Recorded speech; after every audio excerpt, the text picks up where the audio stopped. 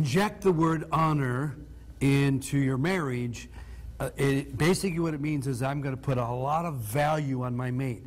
I'm going to learn everything I can about him or her. I want them to know that they're extremely important to me, because whatever you value, that's where your emotions are.